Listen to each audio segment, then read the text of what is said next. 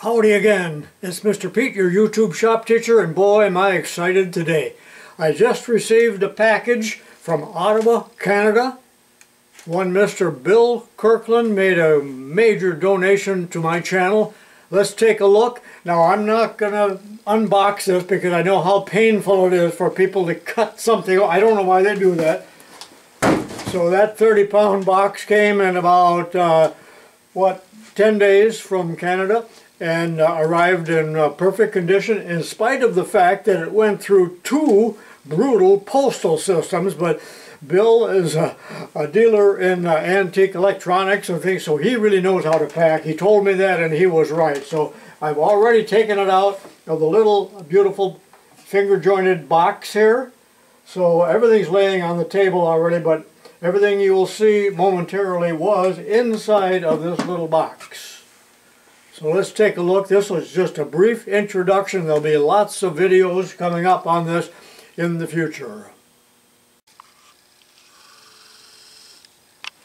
So this box was outfitted here by somebody. This is not factory, nor is this bar right here. They had their books so that everything would fit into the one case. I think that was the idea here. There was a little damage where the finger joints started separating. I don't know if that happened in shipping from things jarring around a little bit or just from being old, but I did re-glue them, and now the box is in good shape. Let me set that off to the side. I was delighted that the original book came with this. It was marked $1, and the date down here is 1963. That doesn't mean that the unit was made that year, but that's the printing date on this. A few other items back there as well. Now when I received this was removed and in there loose because it wouldn't quite fit in the box with this on, so that's why he took it off. So all of these parts here were included, quite a few accessories. Not every accessory that they make. There's really only two things I still need. That's the little vise that goes on here and the little drill press table that goes on here. So everything else, I believe, is here. The motor works perfectly. Now, Bill told me that he got this from another man that was a model maker or into railroading or something like that, but apparently it wasn't used much at all. Maybe not at all, because it's just pristine. A few little spots of rust that I will clean up, but if this is already 50 or 60 years old, it's pretty remarkable. Let me zoom in on this because, you know, I see the name Edestal and UNIMAT and other names as well, but this one is UNIMAT. It's a DB200. Canadian edestal, and you know these are made in Austria, so they're pretty precision. This is quite a bit larger than the little Manson lathes that I showed recently. I hope that you people have been watching those videos. There seemed to be quite a bit of interest. Let's do a real brief inventory here. There's a little table here. This is really to set it up as a saw, probably good for model making, and there's a miter gauge and fence included, as well as a saw blade. In addition to the motor, there is a bracket here, and this will go on the upright. You know, this is a little milling machine as well as a lathe. That's a combination, so the head can be taken off and the post here mounted, and then this goes on the post, and then the headstock here. Well, you know the game. That'll be shown a little bit later on. I forgot to show you the fence for the little table saw. I got to be honest with you. I'm studying the book here, but I do not know a whole lot about these little lathes to start with, although I owned one. If I can ever find that other video, I did own one of these. It was a little bit newer model. I had it for about a month, never used it, and sold it.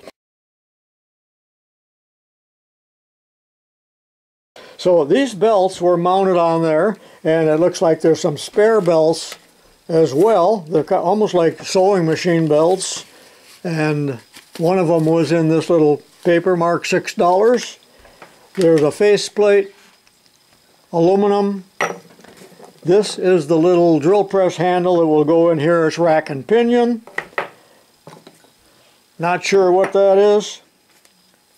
Here is a little arbor for grinding wheels or possibly for the saw blade. I'm not real sure. This is also a grinder. So there's 3 grinding wheels here.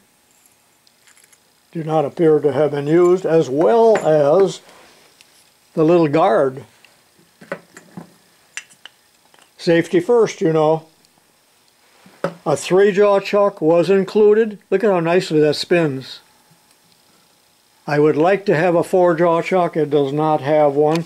So over here we've got, I believe this is the mounting hardware. I want to get this mounted on either a piece of wood or a piece of steel. Here's the tool post along with the tool in it. A lathe dog. Now we know what that extra large lathe dog was in the Manson kit. It's a UNIMAT dog. Another arbor of some type, and there's 4 or more of these little toe clamps that will allow you to clamp the work to that table that I still need to acquire. And then, I don't know if did I show that? I don't know, that's for the, that's for the drill press. And then a little box here with the original cutting tool system. And here are some various tools, cutting tools, a grind wheel. These are even marked edestal, I believe. The little Tommy bars are in here. A boring bar. Here's a boring bar. Sure is long. That would flex like a screen door spring, wouldn't it? Cut-off tool. And several of these tools that are their own system. I'll be talking a lot more about that in future videos. I'm just giving you a little brief video here of what I just acquired and how excited I am and how thankful I am to Bill up in Ottawa. You know, I'm just 15 miles from Ottawa. That's where Lost Creek Machinery is. But this Ottawa, I don't know how far it is, but it must be 1,000 miles. Also a tiny little ball bearing live center. These are the dead centers. Look at how small they are. A little bit of rust on those. There's a chuck that will fit on the tailstock or the headstock. They both have the same thread. And I'm already playing around with making T-slots for the table, if I have to make one out of aluminum. So, I hope you detected the excitement and the gratitude in my voice. I want to keep this short because you're going to see a lot of this in the future, and I know there's an awful lot of people around the world, not just the United States, that have these little lathes. And the swing on the lathe is, I believe it's a 4-inch. Yeah, we would call this a 4-inch lathe, although these grinding wheels are, what, 2.5 inches. They might be metric. All of the threads and everything here is metric, no problemo for me. People think I'm ignorant of that system, but I do like it. I do use it sometimes, although my audience is primarily in the United States, so I talk mainly about the inch system. All right. Watch for many, many more videos coming up soon, not only about this, but I have 20 in the can right now that have not been released. So this is a good time to get into your shop. It's about 5 below today here in Illinois, and it's just cozy warm down here in my shop. This is Mr. Pete saying so long for now, and I'll see you, I hope, a lot in the future. Leave a comment and give me a thumbs up if I deserve it. You know what? Give that thumbs up for Bill Kirkland, not me. Thanks. So long. See you next time. This little lathe is made in Austria, and I think it is probably fairly expensive. And it's precision, and here's the little 4-jaw chuck. There's a 3-jaw chuck on there right now, and a faceplate. That's aluminum. This is steel. Notice that my tape ruler is actually quite a bit bigger than the chuck, isn't it? Now the little motor on the back here actually looks about like a sewing machine motor.